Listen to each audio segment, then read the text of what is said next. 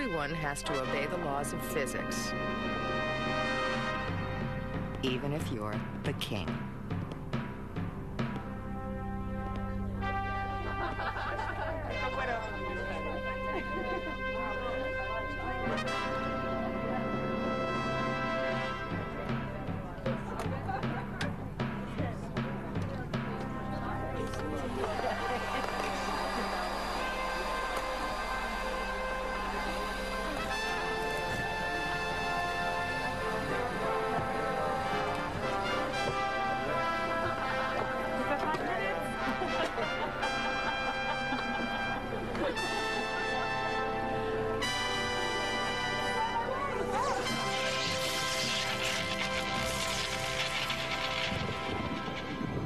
The power to make night into day, create life, or cause death. This is all part of the mystery and magic of electricity.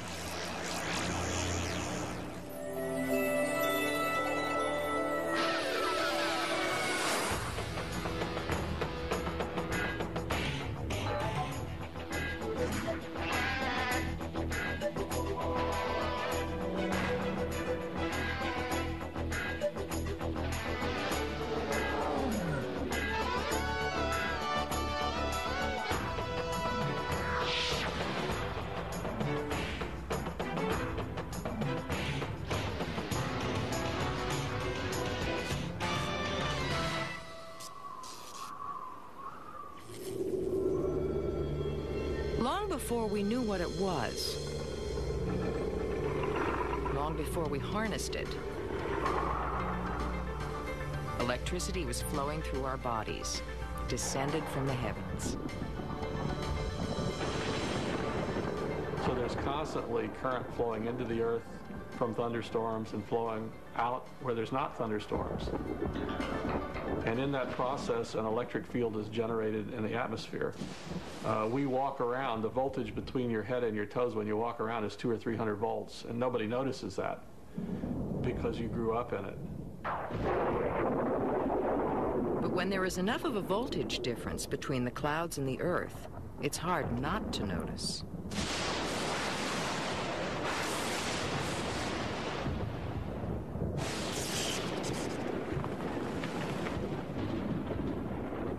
One of those who was fascinated by the phenomenon was Benjamin Franklin. Ben Franklin was a really smart guy. He was one of the original experimenters with electricity, period. He, in fact, invented the designation of positive and negative charge.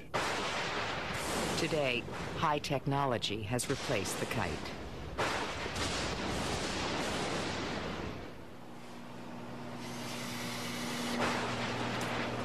In north-central Florida, scientists summon lightning and bring it to the Earth with a rocket and a wire.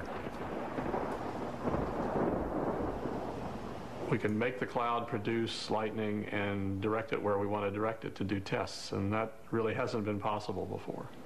They direct the lightning to strike simulated houses and power lines to understand what happens when it hits.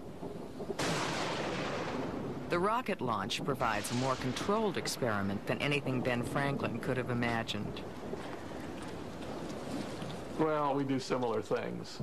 He didn't think his kite was going to get struck, and he thought that if it was going to get struck, that he wouldn't get hurt. So he was wrong there. If the kite had been struck, he probably would have been killed, as have many people flying kites. They load a rocket and launch it into the belly of a thundercloud. From the rocket's tail, a spool of copper wire unwinds, creating a path for the lightning to follow. There's a level of excitement and tension before you push the button, and then there's a level of holding your breath for 2 seconds when the rocket goes up that's unlike anything else. And success feels real good because we only make it happen 20, 25 times a summer, so every one is a big deal.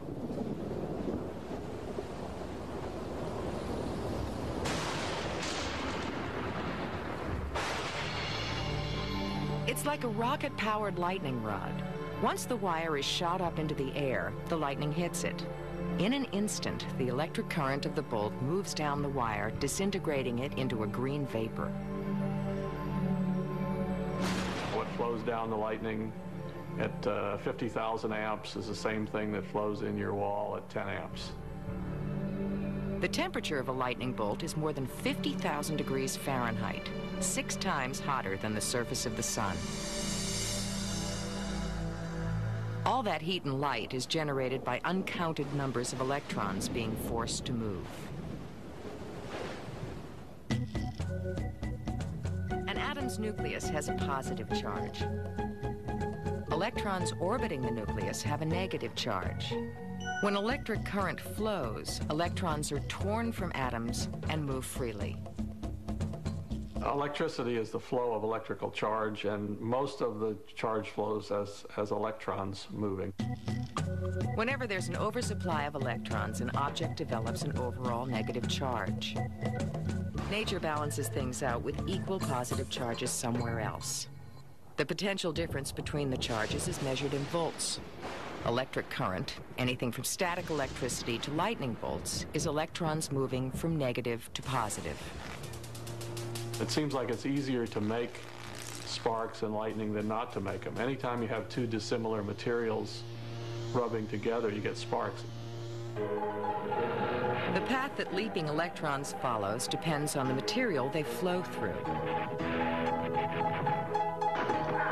The human body certainly will conduct current, but not a lot. Not like a piece of copper. Copper has a lot of loosely held electrons, so it's a good conductor. The electrons of clay and rubber are too tightly bound to their atoms to conduct electricity. They're said to be insulators.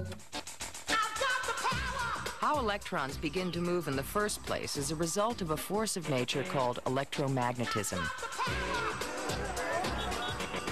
Our whole technological civilization exists because electricity can make magnetism,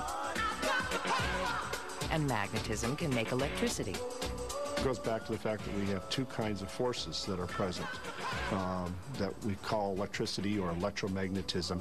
And those two forces are the electric force and the magnetic force. The fundamental charges are a positive charge and a negative charge. To see these forces at work, head north and look up into the night sky.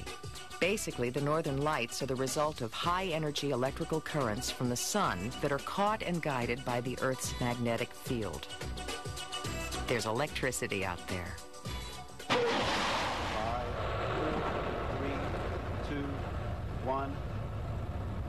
And we have liftoff of the Space Shuttle Columbia, continuing space research through tether satellite technology. On February 25, 1996, NASA and Italian researchers made a bold attempt to harness the power in the atmosphere. They generated electricity with a satellite on a wire. Good work. Let's make sure we stay that way. Understand. The mission was part of a new experiment of tethering satellites in space. Attitude verification, 3-14. Go ahead. The experiment was based on the simple principle that when you move a conductor through a magnetic field, electrons start to flow. This generates an electrical current that can flow through a circuit. The satellite was thrust into space using small gas jets, and the 13-mile-long cable began to unreel. If you put a wire inside of that tether, you now have a moving wire that moves across a magnetic field. That magnetic field in this case is the Earth's magnetic field, and the motion is the motion of the space shuttle moving at very fast, high velocities, orbital speeds. Things look fine down here, Jeff. The moving wire in the Earth's magnetic field generated 3,500 volts, enough energy to power a space station. We see the tension go way down, but the tether's still going out fine. Very slight lateral oscillation. The tether was clearly visible from the ground. It was one of the biggest man-made objects ever sent into space. For 5 hours, the tether swept through our planet's magnetic field, generating more and more electricity. At the boom. The tether has broken. It is going away from us. Get it on the TV, Claude. Please get it on the TV. The tether has broken. Copy. Trying to photograph it floating away from us. The wire was generating so much electricity that a spark jumped from the wire to the satellite deployment system and burned through the tether. NASA will try the experiment again because it could lead to a new, more reliable power system for space stations and help avoid situations like the Mir mishap. We're moving to actually is if we drive current in the opposite direction in the tether and if we can force the current to go the other way, it becomes a propulsive device. So a propellantless spacecraft, the next generation of space travelers may be using electric propulsion devices as opposed to chemical propulsion devices. A little Star Trek, if you will.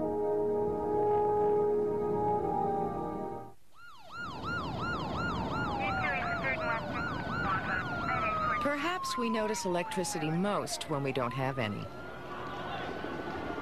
On July 13th, 1977, New York City experienced a blackout. For 25 hours, New Yorkers were without lights or elevators or alarms.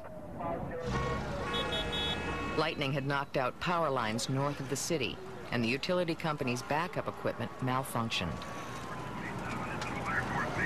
It takes a lot to keep the electricity working, not just in machinery, but in manpower, and it costs a lot of money to maintain these systems. The utilities have to maintain their lines. In the United States, 98% of homes and businesses receive power from a vast electrical system that is woven together with a web of power lines. A grid.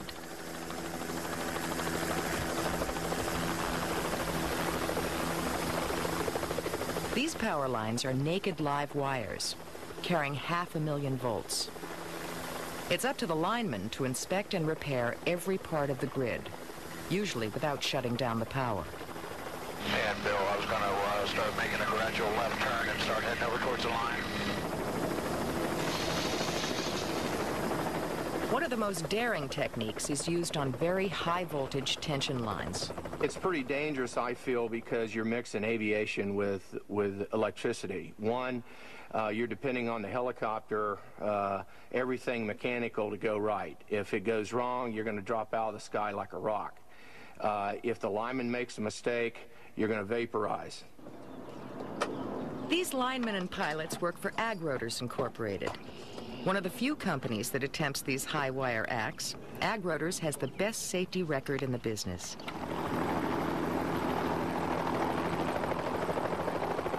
There's linemen all over the United States that are risking their lives every day to keep the power flowing.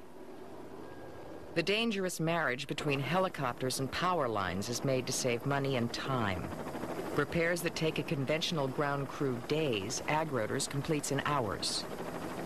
And Bill, we're just looking for the right structure number, and then we're going to have to probably turn back a span or two once we orient. We could actually get too close to a power line and a tree, and the electricity would arc amongst all of us, and we could actually short out the power line and destroy ourselves. If you were able to take a voltmeter, which measures voltage, and measure the voltage on that helicopter, it would be energized at 500,000 volts and anything on that helicopter. The metal wand gives the electricity a controlled pathway from the wire to the helicopter. Once the pathway is established, the lineman replaces the electrical connection held by the wand metal clamp. The clamp will allow the lineman to free his hands so that he can work. And I knocked unbeknownst, and went to my mouth. 1,000 volts. Feelings out of my rise my up form shift. It seemed a long time, but voltage, the dangers of the person. It's the amps. Necessarily part.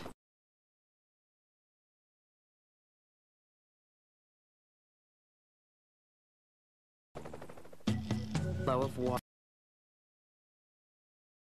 Fire.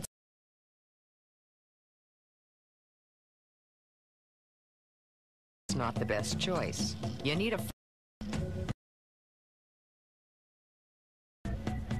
the water pressure, electricity. The amount of water is like electrical current and is measured in amps. Electrical measurements are based on numbers of electrons. A light bulb, which uses 1 amp of current, has 16 quintillion electrons moving past a single point in the wire each second. And they all have to come from somewhere.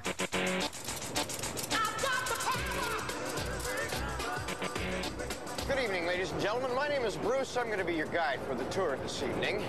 Behind me is Hoover Dam, 726 feet tall and 660 feet thick at the base. Hoover Dam contains enough concrete to pave a 2-lane road from San Francisco, California to Miami, Florida.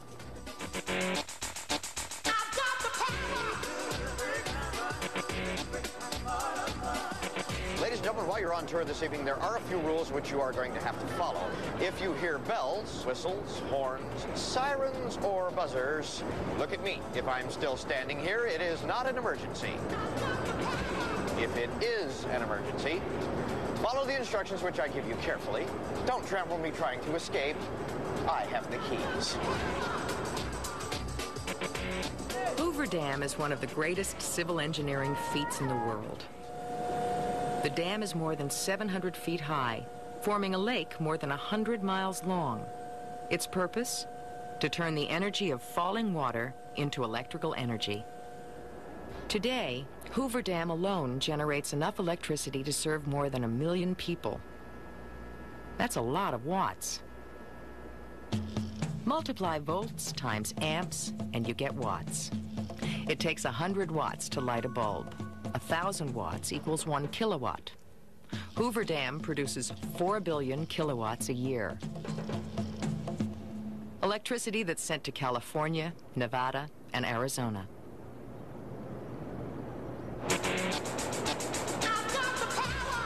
This is the Arizona wing of the power plant. This room is longer than 2 city blocks.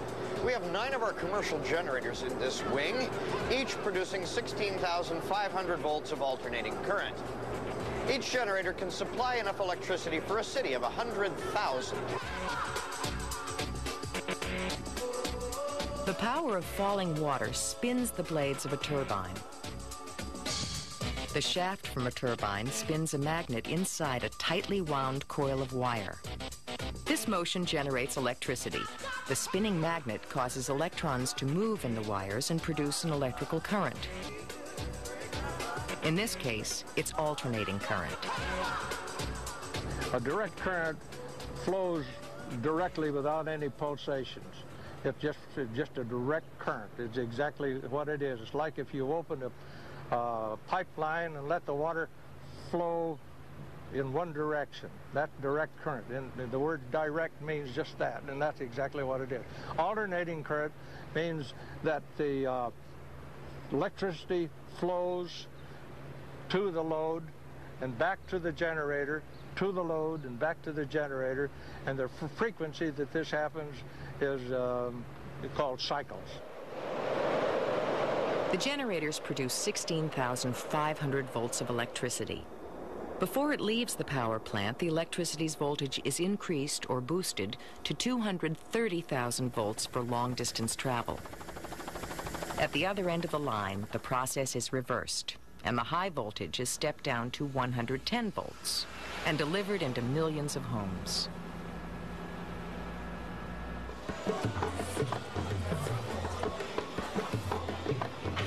In the shanty towns of Rio de Janeiro, Brazilians who are unable to pay for electrical power learn how to tap into the grid for free.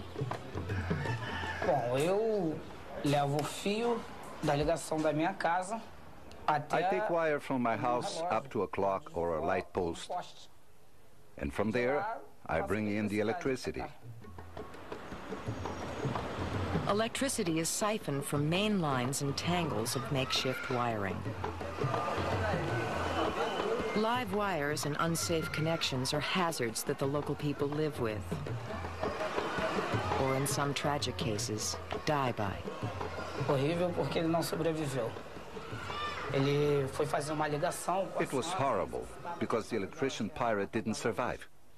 He was making a connection for a lady whose house had had a blackout. He had been in the water earlier, so he was wet. He climbed on a zinc rooftop and started touching the wire. He got a strong shock and was thrown from the spot and died.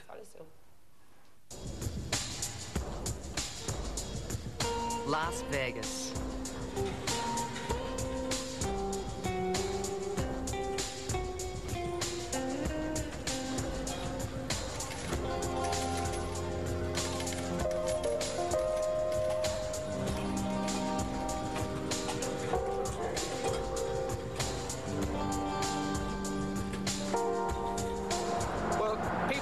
Insects, they just love light and they're drawn to it, and they want to see what it's all about.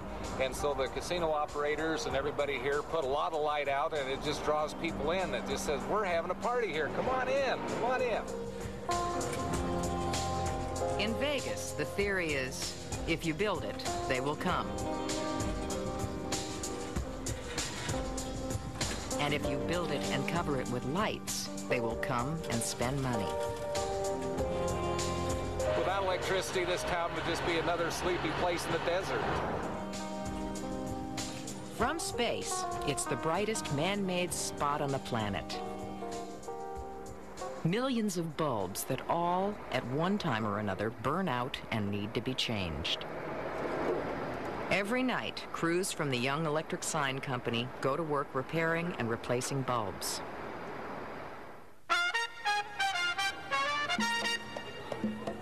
One of their biggest jobs is the Fremont Street Experience. On a grid above pedestrians shine 2 million bulbs and a $70 million light show. The town never shuts down, but things are a little slower after midnight. That's when the crews test the system and make repairs. It's Homer King's job to change the bulbs. That way the computer will tell it how bright to go. These bulbs have a life expectancy of 25,000 hours. I'm on a roll tonight here. A light bulb lights because its filament offers some resistance to the flow of electrons. Okay, that looks better. As the electrons try to crowd through a hair-thin tungsten wire, the energy spent overcoming resistance turns into heat. A material that's resistive is one that requires some kind of work to push the charge across. That means you're giving up energy that turns into heat and will heat that element up. And here, heat means light. The filament reaches a temperature of about 4,500 degrees Fahrenheit. On Fremont Street, the bulbs burn bright. 7 shows a day, 7 days a week. And nothing stops the display, except for thunderstorms. Run this color for about 10 to 15 minutes. People ask us all the time, does this keep rain out? Well, no, it doesn't keep rain out.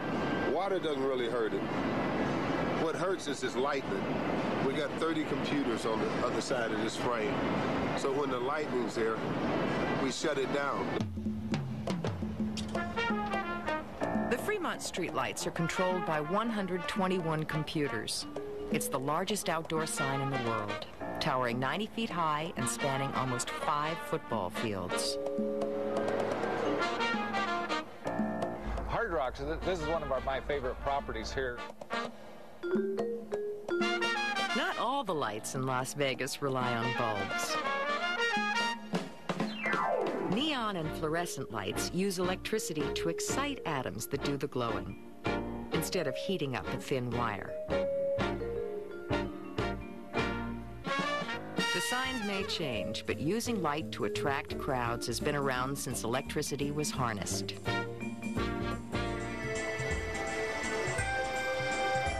Coney Coney Island was one of the very first places to use electricity. Thomas Edison lit it up with 1 million of his new incandescent bulbs.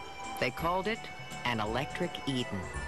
Being, I guess, almost like a new world.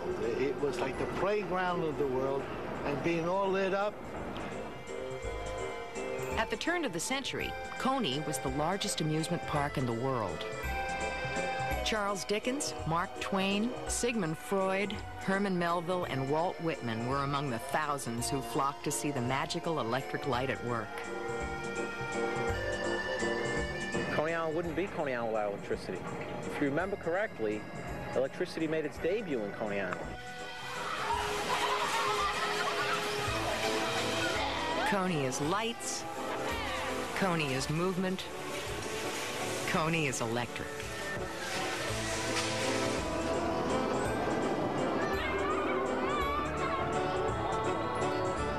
The electric Astroland Cyclone is ranked one of the top 5 roller coasters in the country, and it is one of the oldest.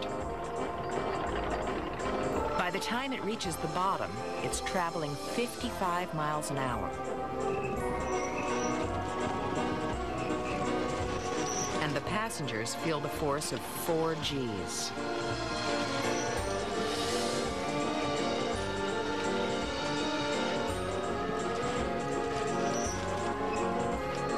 For the last 70 years, this electric motor has made it all possible, pulling the 7-ton car to the top of the hill.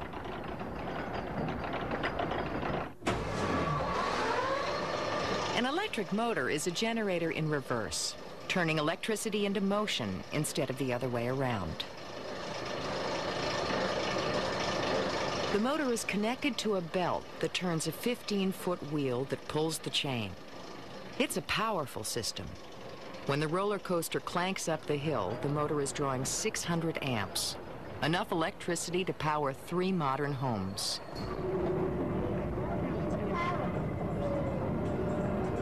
Coney Island was one of the first places that exploited electricity for profit and pleasure. Good use. It's the only use. I mean, listen, electricity, it attracts us all. If we didn't have electricity, where would we be?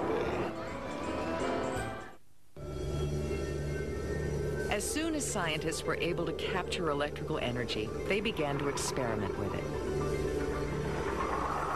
In 1780, an Italian anatomist, Luigi Galvani, made groundbreaking discoveries. Galvani made lightning measurements.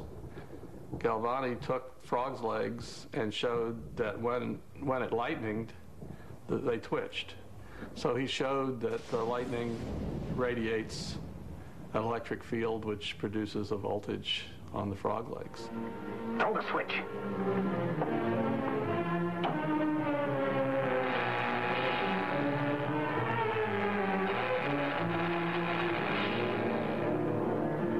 I thought I saw a pulsation of the heart.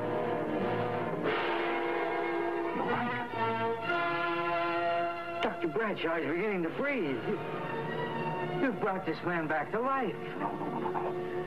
The heart muscle has simply responded to a terrific electrical shock, that's all. What was once thought to be science fiction turned out to be fact. A heart beats because every second electrical impulses spread through the heart muscle, triggering and coordinating a movement. These signals send echoes through the body tissue to the skin, where they can be detected by metal sensors and displayed as an electrocardiogram, an electrical readout that allows doctors to constantly monitor the heartbeat. Electricity and electrical impulses are all over the body. The electricity in our bodies is created by chemical reactions between cells. What triggers the heart to squeeze are these signals, these small electrical currents, which travel from the outside to the inside of the cell every time your heart beats. Dr. Hugh Calkins is an electrophysiologist at Johns Hopkins University.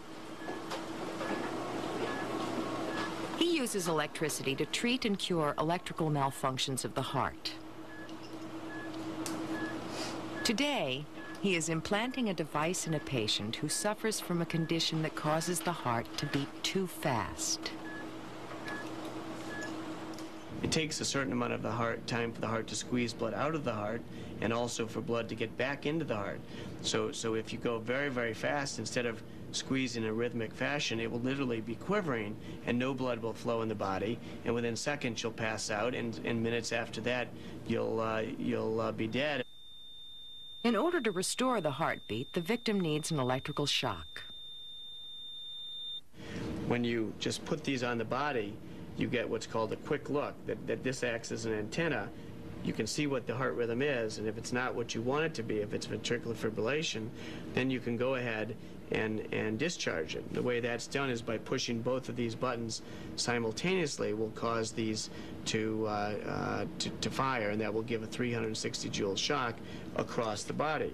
And to the degree that the heart's in between, the heart will be depolarized and normal rhythm will be restored. In the electrophysiology lab, the technology of portable defibrillators is now being implanted in the body. Calkins threads a small wire lead down into the heart. That's up in the pulmonary artery. The wire lead acts like permanent paddles on the heart. If the implantable defibrillator detects a problem, it will automatically give an electrical shock to the heart within 10 or 15 seconds. When I put one of these in, you really have this comforting sensation that this patient, it's like as if they're in the intensive care unit forever, that if ever they develop a rhythm abnormality, too slow or too fast, it will take care of it. And it's really this tremendous insurance policy. The most critical part of the procedure is the testing of the device. Here we go. The patient is given a shock that puts his heart into overdrive. The heart starts fluttering rather than beating steadily. Ventricular fibrillation, they call it. Sudden cardiac death. It's the only way to test the device.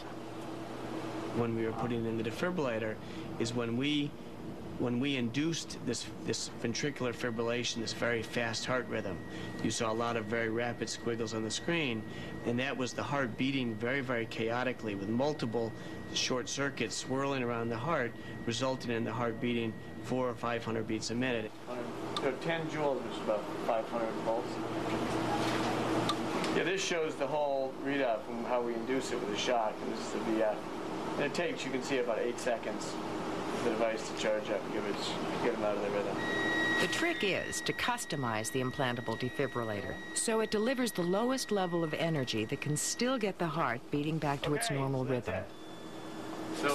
There's more and more enthusiasm about the benefits of electricity. I know for many, many years there was a lot of debate over, was it better to treat patients with sudden cardiac death with medications or with defibrillators? And now the studies are available showing that defibrillators are better than medications, at least the medications we have now. So there's a case where electricity won, where electricity was better.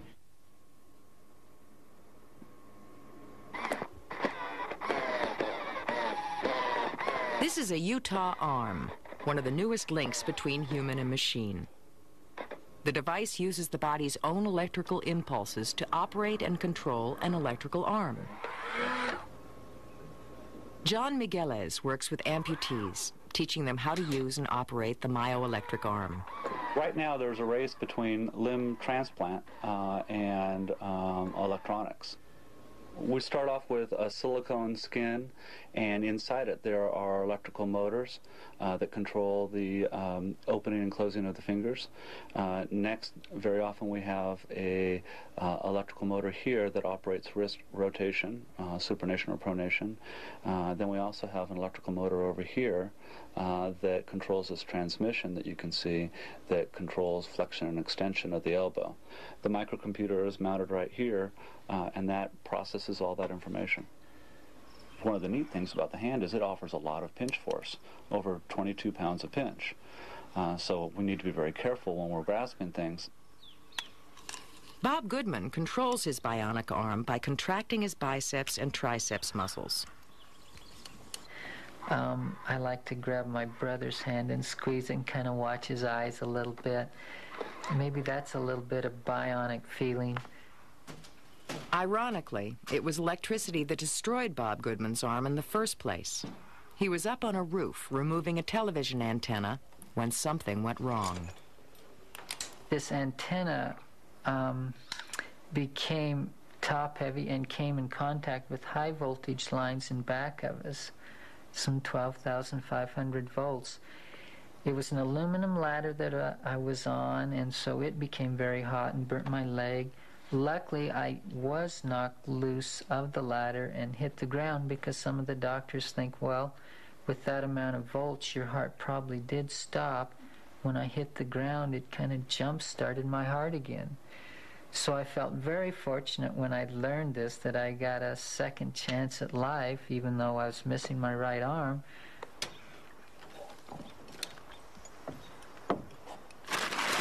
When the brain sends an electrical signal to flex the arm muscle, the signal, or impulse, is intercepted at the muscle site by electrodes, or skin sensors.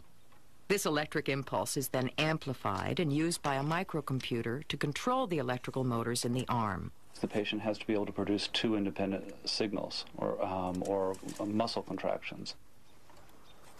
Typically with Bob in this situation, we're using biceps and tricep muscles, but he has to be able to fire those independently. If he were to fire them together, it would tell the hand to open and close at the same time, which would just create a little jitter in the hand. In a myoelectric arm, when you lock the elbow here to make the hand work, to unlock this elbow, it takes the flex of both muscle sites at the same time and then an instant relaxation.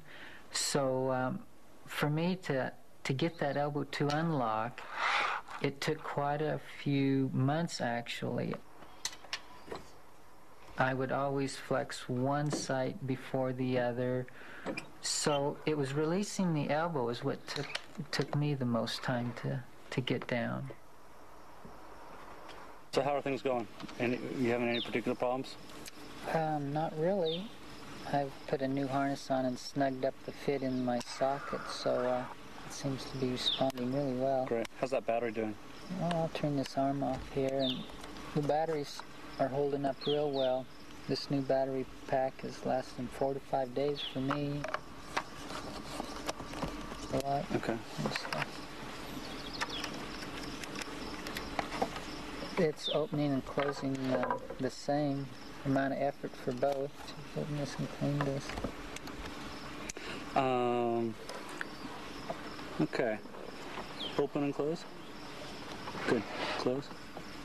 Great. When I first tried it on, I think there was a hint of having an electrical arm this close to my body, but as soon as I was able to make the arm work and the hand to work, and that all disappeared. I thought it was so neat that a person could make a lifelike hand work so effortlessly that fright left right away.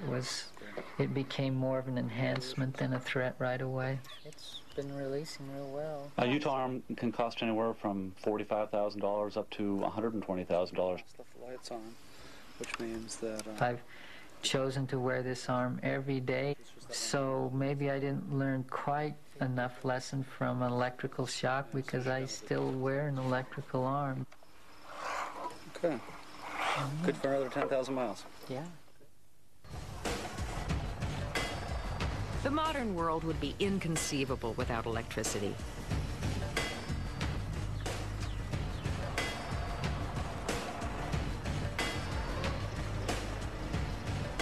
In 8 hours, a man used to hard work can continuously exert 1/10 of a horsepower. But the same amount of work can be done by an electrical motor in a fraction of the time. Electricity as a harnessed power has no rival. It is clean, silent, and can be turned on and off instantly.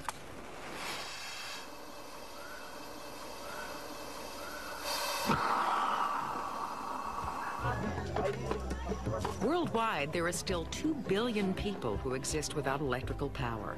Most are located in remote places like the Brazilian village of Boa Sorte.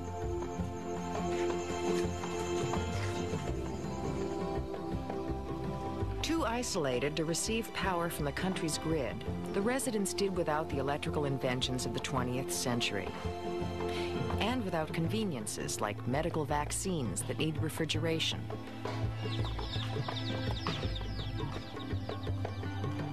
Electric motors, or clean running water.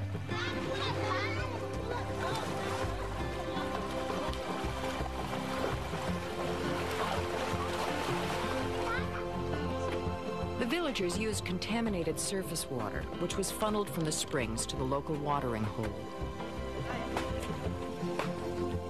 The only clean water was buried deep beneath the earth. An electrical pump was needed to get the water to the surface. To solve this problem, the governments of Brazil and the U.S. joined forces to provide electricity by harnessing the sun's energy. Putting up power poles and lines is so expensive that actually photovoltaic energy is much cheaper here than using traditional forms of fuel. Photovoltaic cells, or solar panels, convert energy radiated by the sun into electricity. Clean, renewable power that villages like this can afford. Engineer Roger Taylor is part of the electrification initiative in Brazil. In this particular village, they're going to change by having the school accessible at night. The health clinic will certainly be able to store vaccines and provide more immediate health services. And the water pumping system here, particularly since it's so deep, will provide very pure, very clean, filtered water. The joint effort will set up 4 different systems here. The largest will power an electric water pump for the well. Water pumping takes a fair amount of energy in this case because the well is fairly deep. The well here, we will put the pump at about 100 meters down in the ground, so it takes a lot of energy to pump that water up to the top. When a solar panel is put out into the sun, the materials within it release electrons and produce electricity. In Boa Sorte, the panels are being connected to a pump. When the system is up and running, the electric current and water will flow. Countdown. On May 26, 1997, the village turned on the power.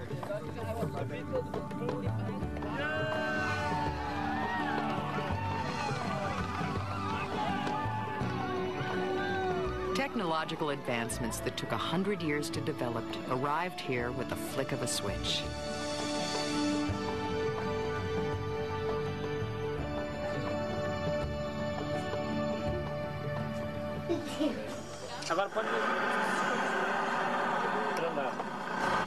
And so then it'll be very interesting to see once they have the basic standard of living that many people of the rest of the world enjoy, how their lives and their culture will evolve from that. More and more aspects of our world depend on electrons in motion.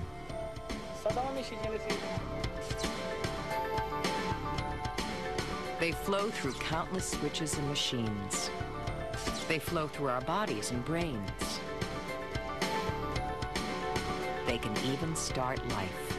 So in a test tube, you can make lifelike things, molecules, with electric sparks.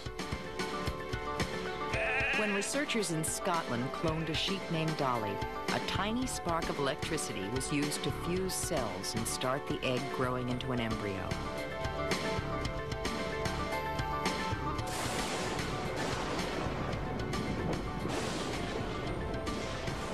All this started with a curious fellow back in 1752. That was when a man with a key and a kite stepped out into a storm. He snatched lightning from the heavens and introduced electricity to mankind.